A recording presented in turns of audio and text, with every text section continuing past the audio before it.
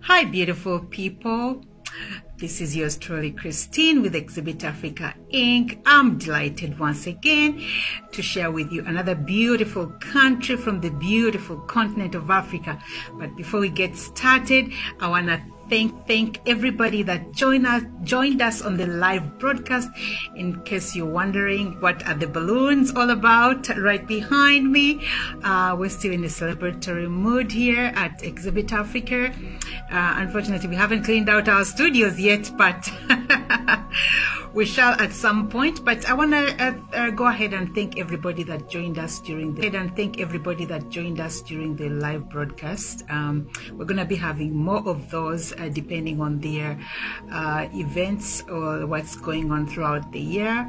But we want to welcome you anytime, and I'll be announcing anytime we have any live broadcasts. We would like to hear your feedback. Okay, now without any further ado, let's get on to a country called Guinea. All right, I hope you're ready. I hope you're comfortable. Let's go. So we're going to start off with the location and geography of Guinea. Guinea is located on the west coast of Africa and is bordered by Ivory Coast, Guinea-Bissau, Liberia, Mali, Senegal, and Sierra Leone. Its area is 94,000 square miles. Please bear in mind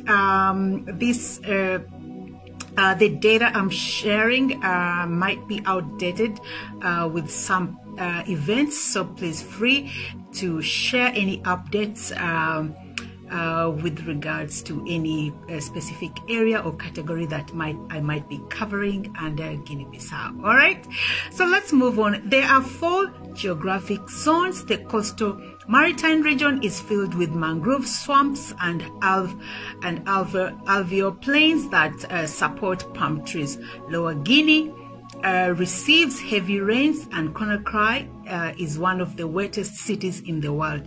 The coastal belt is home to one of the country's dominant ethnic groups, the Susu, and to many smaller groups such as the Baga, Lardoma, Lele, Mikifole, and so on. Other important towns include Baznite mining centers of Freya and Casmera.